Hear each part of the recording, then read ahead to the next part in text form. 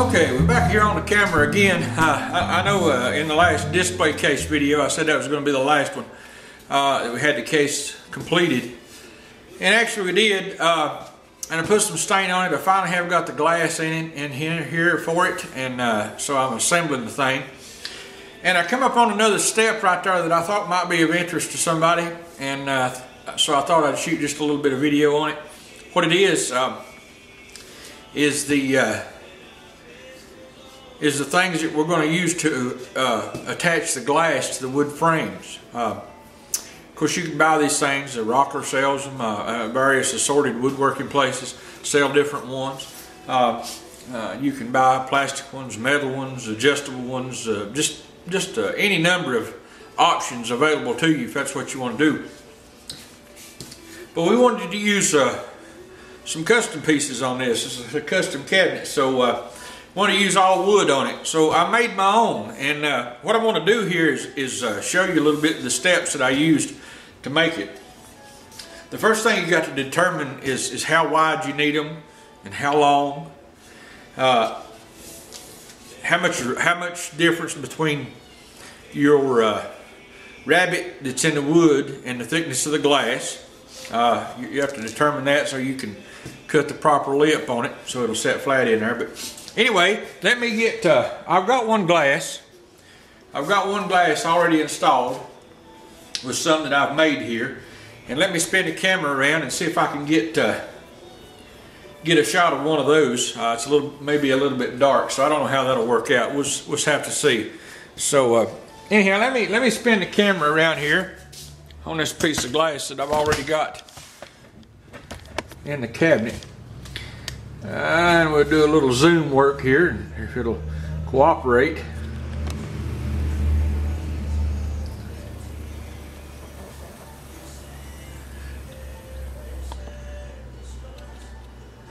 So there is one of our, I don't know where I've got that in focus or not. So anyhow, that's one of our pieces that's already in here. I've got 5 on this glass. I've got 2 down each side, one here and one down here, and then I got the piece up here, and I think that'll be sufficient for this one. And what we're starting out with is our stock. It's about 5/8 of an inch wide, about 3/8 of an inch thick, 7/16, something like that. And we'll cut them from here, and I'll show you through the steps how to do that. Like I said, this is a custom thing, so if you ever wanted to make any, they may need to be bigger or smaller or entirely different size or whatever, but this is the size we're going to work on here. And I'm making these out of walnut, just a little bit of a contrast. It's still a dark wood and it'll look good in here, but don't have to worry too much about the color. We needed to make them out of hardwood so they'd be durable. But we'll make them, and we'll cut to fit here, and then we'll bore a hole and for the screw and screw them to the frame, so that holds the glass in good and tight. If anything ever happens, you can take them out. Like I said, you can buy any number of different ones from several places, but I elected to make these and make them out of walnut. So we'll run through the steps on how to do that. First thing I've done is get your stock cut, whatever size that you determine that you want to use. Like I said, this one's about 5/8 of an inch wide, about 3/8, 7/16 thick, something like that, somewhere in that neighborhood. And let me see, I don't know if you can see it or not. On this one here, I used a 1/8 round over and rounded over the edges all the way around the stick. Now these pieces get really small, and they get kind of dangerous to work with when things get that small. So what we're going to do is work with it off of this stick for as long as possible. So round this over on these edges. Then we'll take it over here to the bandsaw, and we'll cut back here on how much we need right here to set flat on the frame. We'll come over and get into the glass. Hold it flat there. So it's 3/32 of an inch that's got to be cut out of there to make it do that. So we'll do that on the bandsaw while it's still all on this stick. We'll cut that back, and then we'll take it to the arm saw. We'll cut that waste away, and then we'll go back to the other bandsaw and cut the length of it and then we'll take it back over to the router station and round over the end where we cut it. And so let me just move the camera over there and get started on that. Okay, got the Shopsmith bandsaw set up right here with a 1/4 inch blade on it, pretty small blade, and I got me a stop set. So I've got the proper depth. I'm gonna take this thing in here and saw back for the relief on it, where it'll set up flush on the frame, and then it'll overhang enough to fit tight against the glass. So I've got this already set up here. So I'm gonna go ahead and take and cut both ends of that. That's another thing, we get the stock made, we work both ends at the same time. So it cuts down the amount of work. You cut each end and you can get one piece off of each end and just keep working toward the center.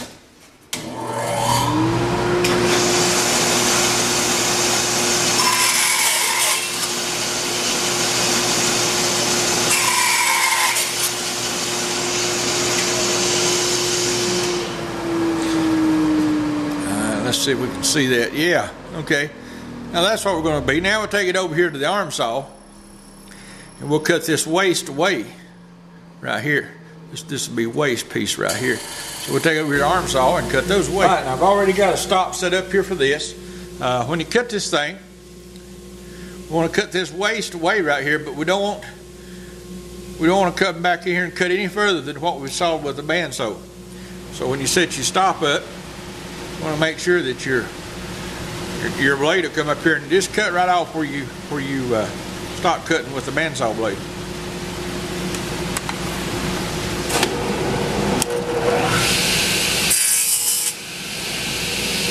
And that gives us waste, and it'll just step right out. Do the other end.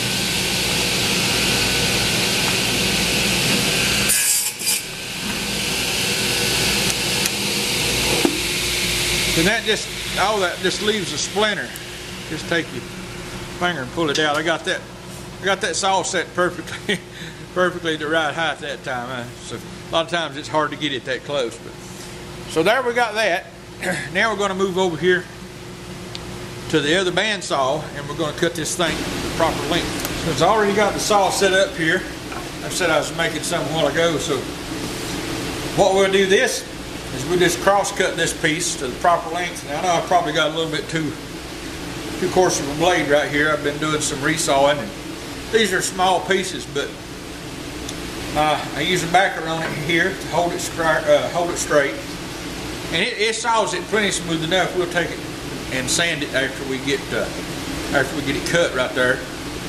Make sure that it's nice and smooth on that end. So anyway, show you how that works.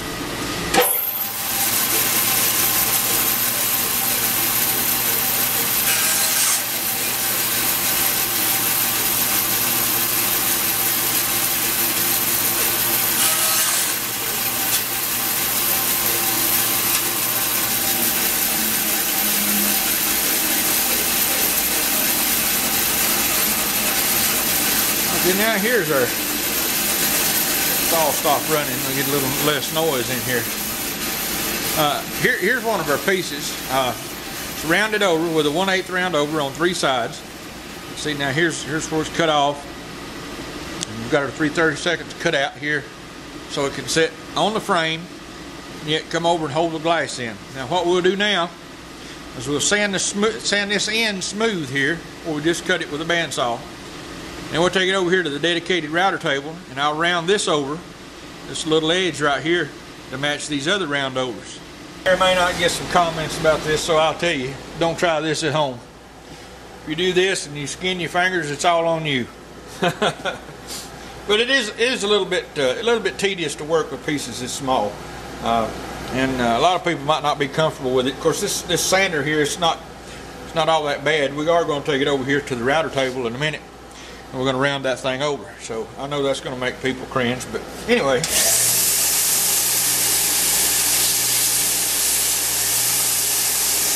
See, now we're just smooth and slick.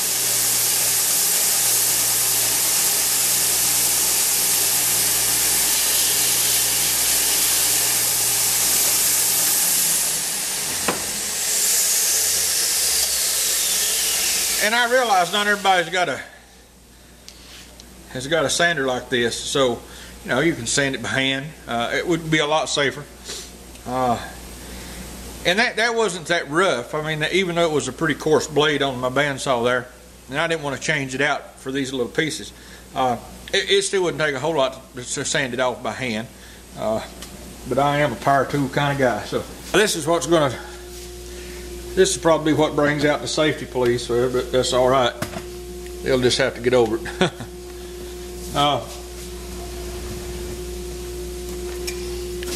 What we're going to do here is, like I said, where we cut these off right here now, it's just straight and square, and it don't have a round over like the sides and like it did before we cut it. So the first thing we're going to do is take the router table and we're going to round these ends back over on this stock.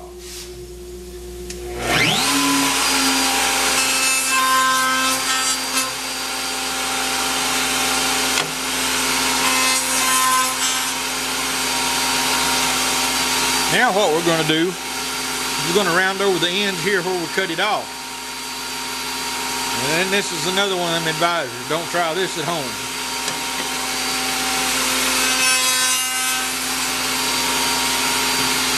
See, now we got a good round over on this end, like the rest of it. And I realize it looks quite dangerous, and it can be. But now remember, we got this, we got the dedicated router up here, and we got a 0 clearance plate. And the amount of that bit, so you can run your fingers all around that right there. You'd have to really get in there and get your finger down in there to get it cut. I mean, don't get me wrong, it could happen. There's people out there, I'm sure, that can do it, but this is one of those things, you know, if you've got a different way, if this makes you uncomfortable, then by all means, don't do it. I don't have any problem with this.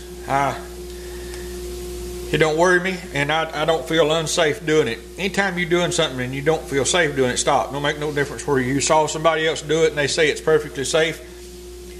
If it makes you feel uncomfortable, then stop. Do it some other way, because that's when you want to get hurt. But nonetheless, we're back on this, and I'll do this other piece. See, I take this piece and push it through. All I'm really doing is holding down pressure on this piece to keep it from lifting up.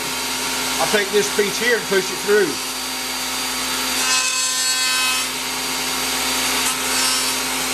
This has already got it on it, so you don't rub the blade, and it gives you a good 1/8 round over all over your piece there.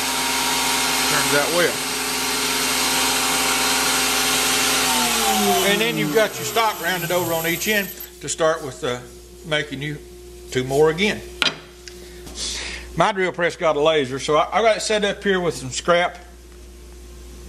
And what I can do here, I don't know if you can see my laser running on this thing or not. I believe we can see it there.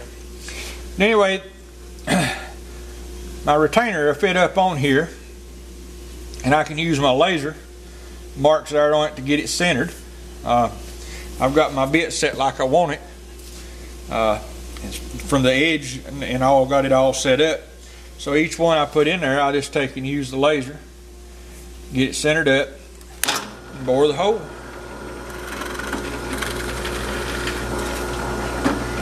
Using a little countersink, you put a hole in it, and it's countersunk for the screw, so it'll be flat on it and it won't bust the wood. And then you can just and we can just put a screw in it, and it's ready to mount. And put the glass in and put them things on it, and it's ready to go. So anyway, I just wanted to take a few minutes and show that. Put this other glass in this thing, and we're finally going to get this display case finished up.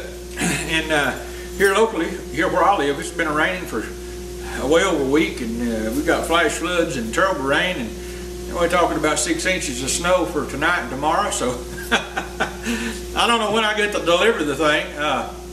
I am going to be able to move it in an enclosed trailer, but still taking it out and moving it up there to the dealership and all that sort of thing. So we don't know when it's going to happen, but nonetheless, we got the project finished. It will be finished. I get this other glass put in it.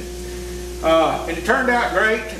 Everybody's seen it. They really like it and say it looks grand. And I just wanted to show about these pieces. If you was working on a project that had some glass in it, and I just want to remind everybody, you have options other than going and buying retainers to hold your glass in. You can make them if you want to put forth a little effort.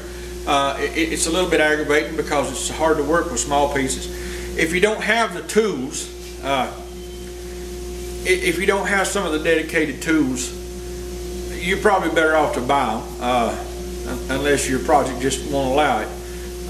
It takes several different tools, and there's different ways of doing it. I've made them before, and you can use a table saw and a tenon and jig to actually make the things. I don't much like to do that. It throws your work around when it comes off the blade and that sort of thing.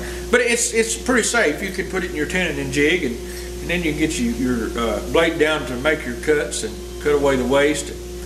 You can use your mitre gauge and a zero clearance insert, and it works pretty well.